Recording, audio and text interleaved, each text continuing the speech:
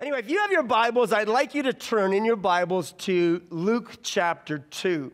I want to talk about the journey, the Christmas journey, and we are all in a journey. Luke chapter 2, starting at verse 1 through to verse 7.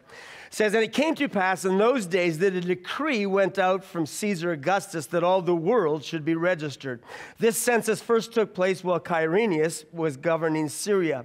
So all went to be registered, everyone to his own city. Joseph also went up from Galilee out of the city of Nazareth into Judea to the city of David, which is called Bethlehem, because he was of the house and lineage of David, to be registered with Mary, his betrothed wife, who was with child. So it was that while they were there, the days were completed for her to be delivered. She brought forth her firstborn son, wrapped him in swaddling clothes, and laid him in a manger because there was no room for them in the inn. In this Christmas story, is talking about the journey, and maybe many of you are going to be journeying this Christmas season. Maybe you will be traveling, you'll be going to see some loved ones, maybe loved ones will be coming to see you, maybe you'll be going to see some exotic warm places like Hawaii or something like that, but you're probably going to be on some type of journey. And in the Christmas here, there was a journey too. They actually say that here in North America, Thursday and Friday, the airline industry anyway, said that those were their peak days. And all the year, that's when the most number of people are going to be flying. That was last Thursday and Friday. Of course, this weekend, who knows what's happening in Toronto there with the storm. Maybe nobody's flying there. That's another question. But in the Christmas story, there was a lot of traveling that was taking place. When the annunciation of the birth of Christ came, and Gabriel came to Mary and said, you're going to be with the child, that was in the Gospel of Matthew, it's recorded there. Then Mary right away goes to what some would think is her cousin, perhaps not, but Elizabeth, one of her relatives, and spends some time there, travels there, then travels back to the Judea, to Galilee region. And there, because of a census, they have to go to Bethlehem. So she and Joseph travel to Bethlehem. When they get to Bethlehem, it says that the angels proclaimed to the shepherds in the field that there was a wondrous child that was born. And so the shepherds journeyed from their fields to Bethlehem. Having seen the Christ child, then they journeyed back to their fields, and as they traveled along the way, they shared the good news with the people that were around them. Then 2 years later, the wise men, following a star, traveled from the east down to the Bethlehem region. First of all, they come to Jerusalem, talk there with King Herod, trying to find out where this new king is going to be born. They find out that he's going to be born in Bethlehem. They travel from Jerusalem to Bethlehem. Then an angel warns them in a dream, says, don't go back to Jerusalem. So they journey back into another way. The angel then appears to Joseph in a dream, says to him, there is danger here. Herod's going to try to kill the child. Move and travel to Egypt. So Joseph and the Christ child and Mary journey to Egypt. In Egypt, they wait there till Herod dies. Then coming back, they realize, Herod's brother is still ruling. He is an evil man. Maybe it's still not safe because he too might want to get rid of the heir apparent, as they were thinking anyway. And so instead of coming back to the Bethlehem region or to Jerusalem region, they go up to Nazareth. There is a lot of journeying taking place. And all of us are on a journey. Our lives, by the way, are a journey. And so that's what I want to talk about is the journey. Some of us have journeys, and we could say, I am following the star. I'm following the leading of God. And that would be nice if all of us could say, every moment of my life, I'm just following God's direction, and He's leading me, and I just follow the star. Wouldn't it be nice if there was that star for each of us that just kind of hung in front of us, and we just have to follow it wherever it goes? That's not always the case. Rarely is that the case, by the way. Many times it's our own plans, and I'm not saying that's wrong, but sometimes that's the way it is. In Herod's case, he told the wise men, he said, come back here and tell me where this child is, and I'm going to go. I'll make my plans. I'll alter my plans, and I'll go and worship this child too. Of course, we know his plan was to kill the child, but he made his own plans. And sometimes our journey is neither following God's direction, neither our plans, but sometimes it's circumstance. And in the scripture that I just read, perhaps Mary and Joseph were more led by circumstance than they were by the direction of God. Now, God needed them to get to Bethlehem because Malachi 5 verse 2 says that this child would be born in Bethlehem. But I am positive that Joseph and Mary weren't thinking, you know what, there's a scripture in Malachi that says that this Christ child is going to be born in Bethlehem. I think we should go to Bethlehem to have the child there. You know what they're thinking? Mary's thinking, I'm about to have this baby. Any moment, it's about to come. I am not traveling with this baby. I am not getting there. Joseph says, we have to go. There is a law. Caesar Augustus said there's a taxation and we need to go into the census. We have to go, but I don't want to. No matter. Oh, I don't want to. The baby's coming. I don't care. She probably did not want to go. As a matter of fact, I'm pretty positive she didn't want to go. But the circumstances guided her. It's interesting, historically, that most commentators, and I've read through about 10 of them this last week, and most of them, historically, most historians and biblical critics, when they read that instance in Luke chapter 2 about how there was this census that took place when Quirinius was the governor of Syria, there is no historical, they did not find any historical record to prove that Quirinius was the governor of Syria at the time when Christ was born. Christ was born about 4 BC, and yet historically, Quirinius ruled in Syria in 6 AD. And now there is understanding that there was a census somewhere around that time when he was ruling in Syria at that time. But historically, there's a great problem. And biblical critics said, I think Luke has got it wrong. Now, Luke is very accurate whenever he gives names and locations through the book of Luke and through the Gospel of Acts. He is very accurate as to the exact precise location, who was ruling, what was taking place. But in this instance, he seems so off. And so many people just said, you know, you're wrong. Luke is off. He does not have his accuracy there. And if he's not accurate there, then maybe the whole account is wrong. And then they said, and furthermore, there is no record that the Romans required anybody to travel to their own home. Who would call them to go back to their place where their lineage was born to have a census? That makes no sense. And then that would be done on a regular basis. That just wasn't happening either. Until recently, they found an inscription in Antioch, and they found out that there was a Quirinius who was the governor of Syria in around 6 or 7 BC. And then they found out that, yes, the Romans did have regular census. And then there was a papyrus writing that was found in Egypt. And on this papyrus writing, and this was written after the death of Christ, but in this papyrus writing, it talked about how there was this royal decree coming from Rome that stated that everybody needed to go back to the hometown of their lineage so that they would be assessed and that the records would be made. Oh, maybe Luke did have it right. But we're all on a journey. And whether we're on a journey because the circumstances have forced us onto this journey, or maybe we've made plans. Maybe we're making plans for this Christmas Eve and this Christmas, and I hope this Christmas Eve includes coming to the Christmas Eve service, because I'm going to be here. But not because I'm going to be here, because Jesus is going to be here. Okay, don't come because of me. That would be wrong. That would not be good. But come because of Jesus. That'd be way greater. Or maybe it's our circumstances have guided, or maybe we're following the direction of God. We are on a journey. I was talking, it was the end of November, I was talking to an elderly couple. They were sitting right over here in the front rows of the church. It was between services, and I said, so what are you going to be doing this Christmas season? And he said, we are going to be going to Hawaii. And I said, Hawaii? That's going to be pretty exciting. What are you going to be doing there? And they said, well, first of all, we are going to be going. They're older than me. I'll be about 65, maybe not that much older. They're retired, and they said, we're going to be volunteering on a mission base. And on this mission base, we're going to be serving. And she said, I'm going to be working in the kitchen. I'm going to be cooking meals. And he said, I'm going to be at a security gate, and we're going to be doing some repairs in this. And it is so much fun just to serve on this mission base. And I said, well, that'll be an interesting way to, go through Christmas. He said, oh, no, at Christmas, we're taking a break.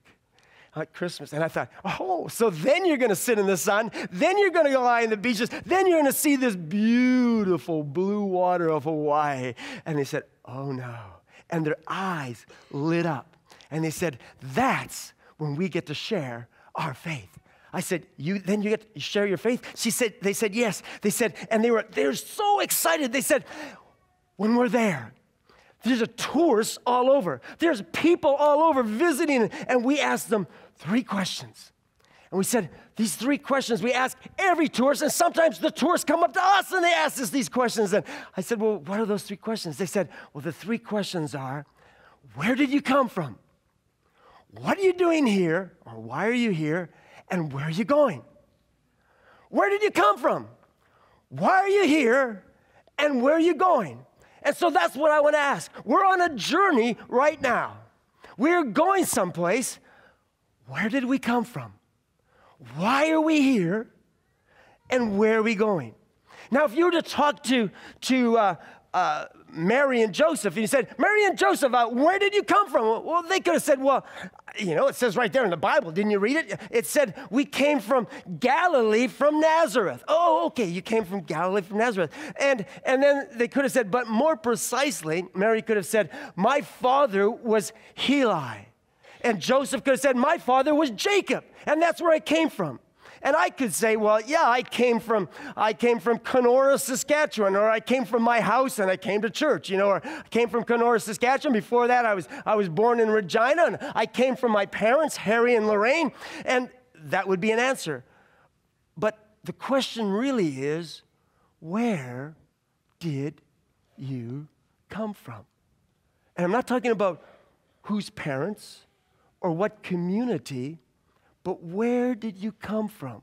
Because where you come from affects your perspective of yourself. I was flying a couple of months ago, I was flying from Atlanta to Chicago. And on the flight, I was sitting next to an Afro-American lady. And early into the conversation, she said that she's a Buddhist. She's been a Buddhist for 25 years.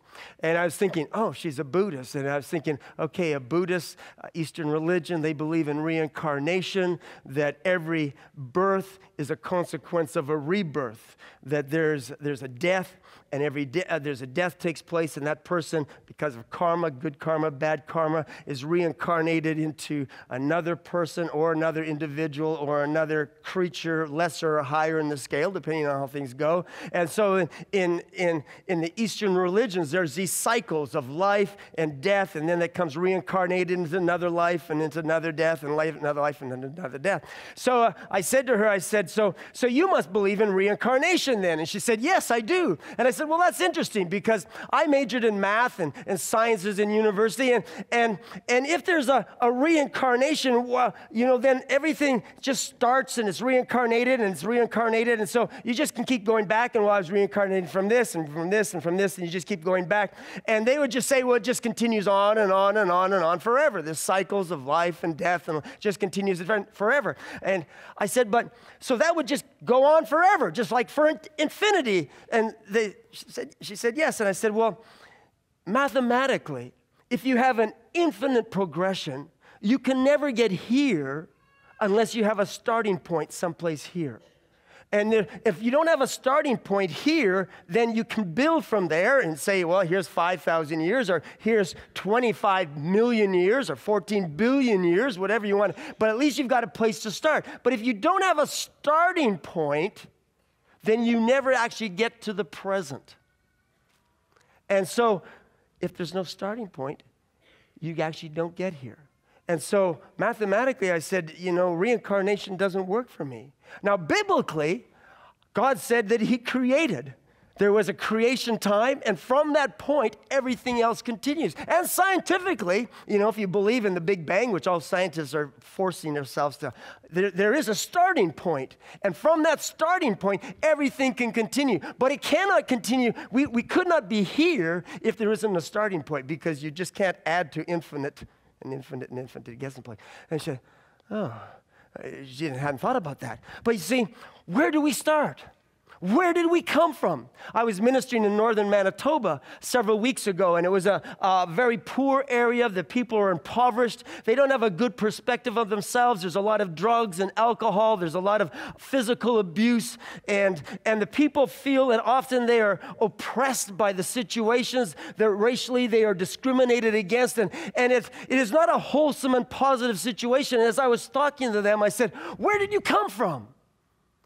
And they could easily say, well, I come from this community, and think, I come from this community. Well, I come from these parents, and maybe it's not the best of situation there. And I said, but where did you come from? And I said, if you believe in evolution, if you believe that somehow you are a product of some slimy ooze that came out of the water, then what value do you have?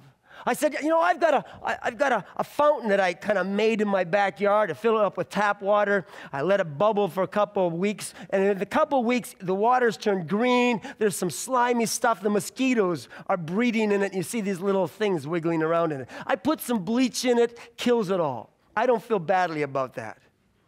Now, maybe I killed some descendants. I don't know,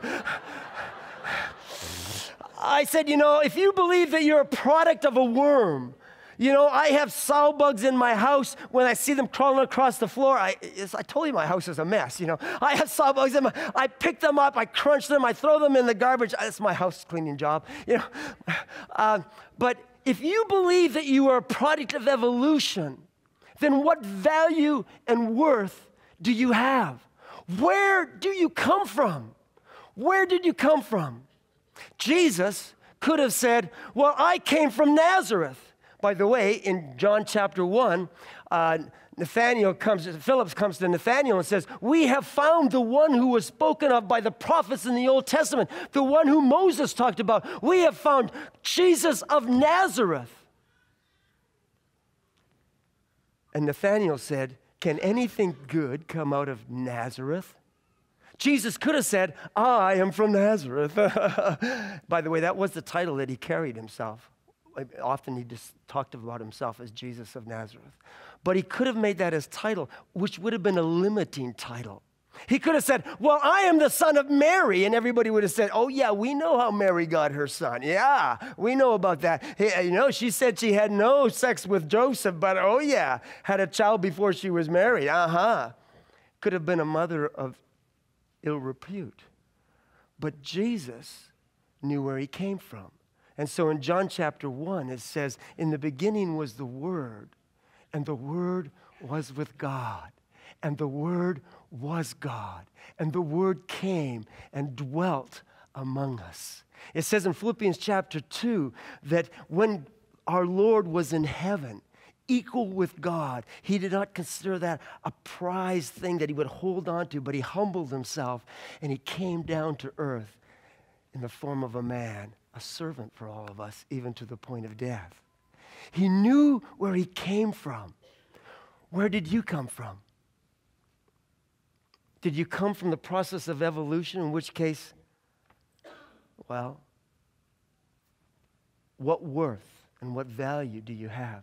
It says in Ephesians chapter 1 that God, before the foundation of the world, he chose you.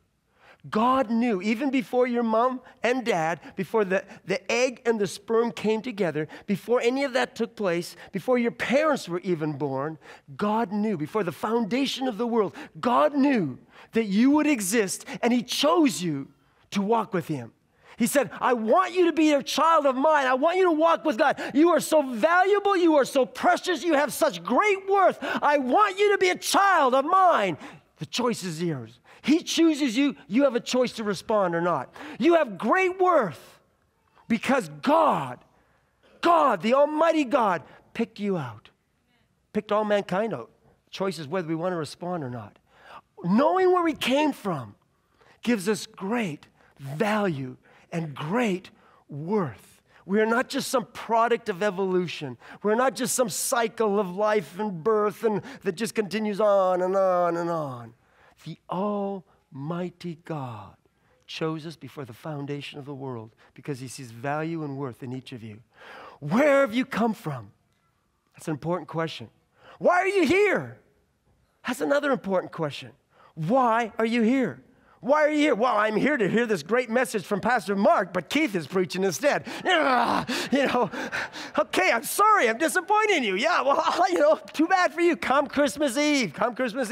Make up for it. I won't make up for it. Pastor Mark will. No, God will make up for it. Okay, why are you here? Why are you here? That's a good question. Why are you here? I was talking to this lady. She asked me what I did. I asked what she did. She said, I'm a motivational speaker. She said, I go and I try to encourage people. I help them to produce the best in themselves. And I'm thinking, that sounds like a new age thing, And she said, I try to encourage people to obtain their highest potential, to reach that which is their highest initiative, so that all of the things that they want to become will be fulfilled in their lives. I said, wait a second. Everything that they desire and want to become will be fulfilled in their life. She said, yes. I said, well, that's not what Buddhism's about. Buddhism, the source of evil, the source of corruption in Buddhism is our desires. It's our wants. And the thing that you try to get rid of is your desires and their wants, because in Buddhism, they understand that all evil is your desires. It's our desires to have and our desires that cause us to fight and to quarrel within others. And by the way, the gospel, the book of James talks about that. Why are the fightings and wars? Is because you desire to have. And then it says, and then there's a frustration because we want to have something, and when we don't get it, then there's this frustration too. And so in Buddhism, the source of all evil, the source of the problems is our desires. And he said, oh no, wait a second. That's the old Buddhism. I'm a new Buddhist. A new Buddhist. And I thought, oh yeah, she's a new age person. I understand. Yeah, okay. But why are you here? Why are you here? Jesus said, it says actually, let me just go back first. It says in 1 John chapter 3 concerning Jesus, it says, for this purpose was the Son of God revealed. This is the purpose why God revealed his Son. And it says to destroy the work of the evil one. God had a purpose. Jesus had a purpose. He knew why he was here on earth. Jesus speaks in John chapter 18. He says, for this reason, for this cause, I have come to the earth to show forth truth, and that the truth might be explained clearly. He says, that's the reason why I'm here, so that I'd overcome the evil one, and so I'd explain to you. Jesus knew what his purpose was. What's your purpose? Why are you here? He said, just to make money? It's just to have a good time? Not a good purpose. God has a purpose for you. You know why you're here? Your purpose on earth, the purpose of every human being on earth, is so that we would come into a living relationship with the Lord Jesus Christ. So we would come into a walk with the Almighty God. And then having done that then we would be transformed so that we would look like Jesus Christ. So that in the world around us, people would look at us and they would say, wow, that person is different. What has that person got? I would like to be like that person. And then we'd be able to share with them how Jesus Christ loves them and wants to overcome the force of darkness as well and the consequences of sin, and that they too could come into a living relationship with Jesus Christ. That's why you're here. This lady, when she talked about her purpose was to help people get better. And her understanding was that somehow within our own hearts and within our own minds, everybody is perfect. And if we just draw out the goodness that is within everybody, then our world would be a better place and we'll have greater harmony and unity with everybody. And the question is, how's that working? How's that working in today's society? When we are more technologically advanced than ever before. Our communication skills around the world are greater than ever before. We have more capital wealth than ever before in the planet, the whole planet. Our standards of living across the planet are greater than ever before. How's that working? In the last 100 years, we've had more wars than ever before in history. In the last 100 years, we've killed more people in fighting and conflict than ever before in history. And how is that working? That somehow we are, this inside, we're born perfect. There's no flaw in us, and we just need to draw that out. Is that working? No. And there's a flaw there in the logic. Somehow it makes an assumption that we're all just perfect, and it just needs to be drawn out. Well, the question is, so where did we lose that perfection? Where in this cycle of death and life and death and life, going back, back, back. Where did we lose that? If we were perfect to begin with, where did that get lost? Well, God actually tells us where it got lost. It was because we weren't perfect, we sinned. And then, well, we were born perfect, but we made a choice and we sinned. And therefore, we need a Redeemer. And that's why Jesus came. And that's why our purpose is to touch others. So we have this challenge, okay? Because we know our past, where we came from, we have great worth. Because we know why we're here, we have a job that brings reality. The next question is, where are we going? Where are we going from here? Jesus, it says, knew that where he was going. In John chapter 13, verse 3, Jesus is about to wash the disciples' feet. Very interesting verse. And it says, Jesus, knowing where he came from, that means he knew he had worth, value, significance.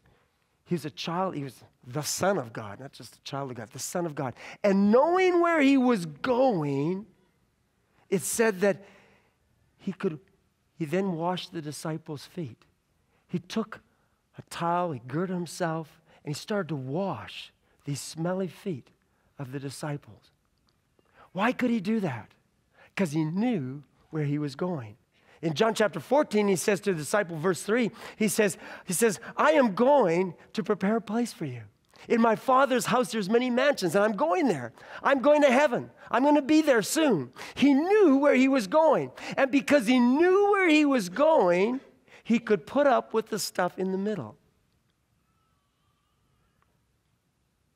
He could go through the horrific last week of his life before the crucifixion, where he was going to be whipped, tortured, where he's going to be mocked and spit upon, where they put a crown of thorns on his head, where he would be nailed on the cross. He could go through that because he knew where he was going. And you know, God speaks to all of you. He says in 1 John chapter 5, he says that these things are written. The things in the scriptures are written so that you might know that you have eternal life. And the word there, know, means that you would have a certainty, that there would not be, well, I hope I'm going to have eternal life. It sure would be nice if I went to heaven. I hope wow, man, I hope it works out.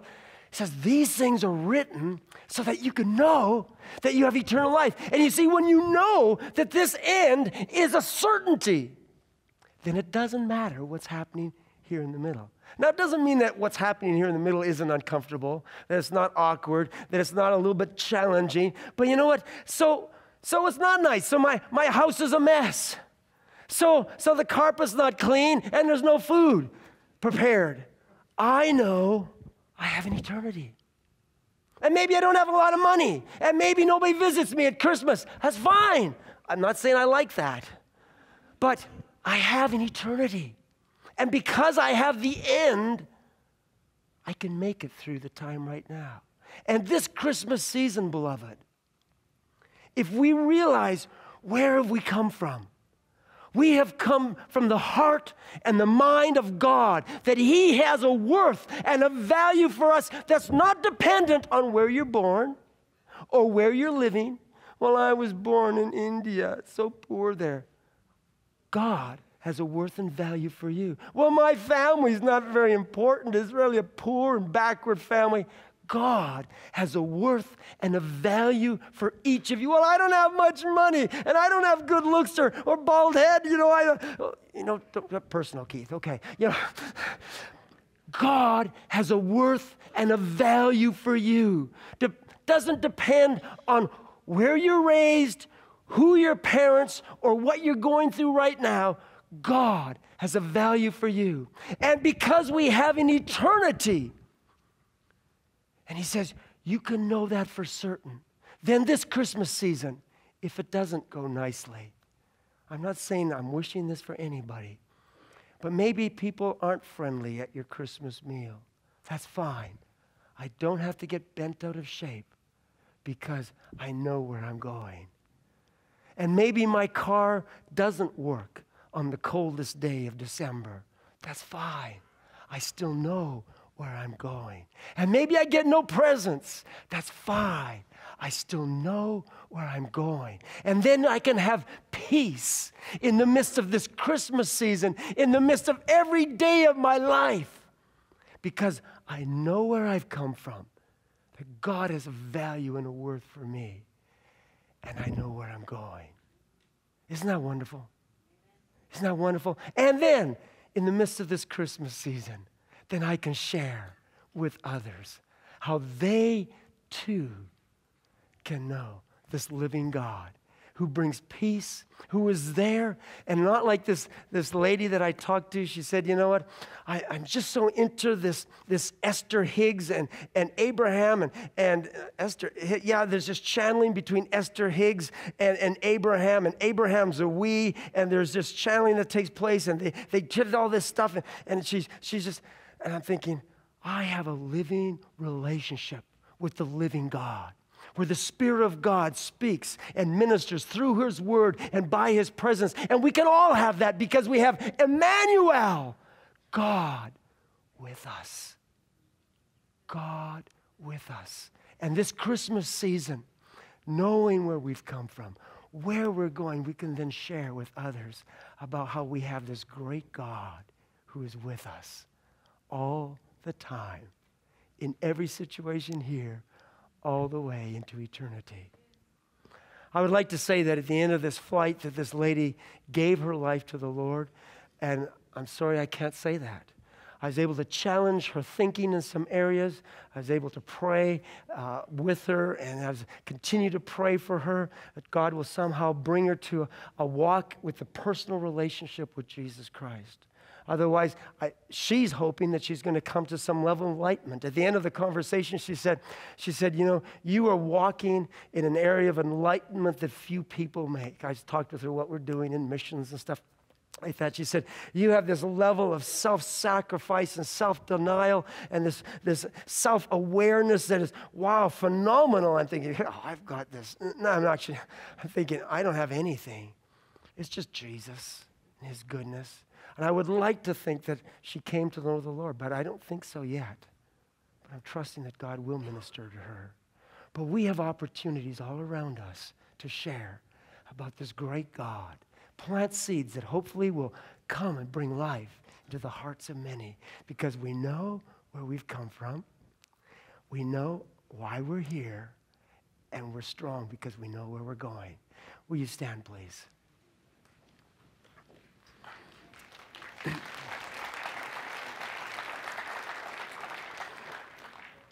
I don't know where you are in your walk with God, but I know that God would want you to know for certain that if you were to die tonight, that you would go to heaven. And it wouldn't be a question, well, I hope so, well, I go to church and maybe, but you would know for certain, because these things are written so that you might know with a certainty that you have eternal life. And I'm not going to embarrass you. I'm not going to single you out. I'm not going to call anybody forward. But I want to give you an opportunity to know for certain that you have eternal life. And I said I'm not going to embarrass you. So I asked if you all would just bow your heads and close your eyes. And if you would like to know for certain that, yes, if you were to die tonight, that you'd go to heaven, then I just want you to raise your hand and signal to God and say, yeah, God, that's me. I want to know for certain. Is anybody here that says, yes, that's me. I want to know for certain. Just signal to God. Raise your hand. Thank you. Thank you, sir. Anybody else?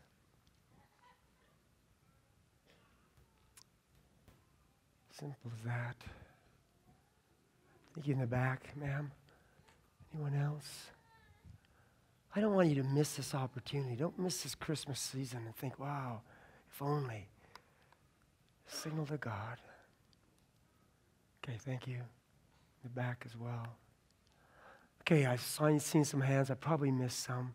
But this is what I'm going to do. I'm going to lead you in prayer. And if you put up your hand, I want you to pray with all your heart. And if you didn't put up your hand, but you should have, I want you to pray as well. And pray and mean what you're praying, okay? And congregation, would you join in as well? Let's pray together. Heavenly Father, I come before you. I want to walk with you.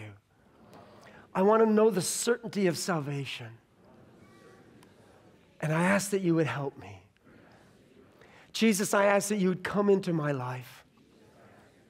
You've come to destroy the works of the evil one. And I ask that you would take away my sin and bring me into a living walk with you and with the Father. Holy Spirit, come. Bring me your life. Help me to sense your direction. Bring me to a closeness with you and with Jesus and the Father. Jesus, I thank you for what you're doing. I thank you for your forgiveness. I pray this through your name, Jesus. Amen.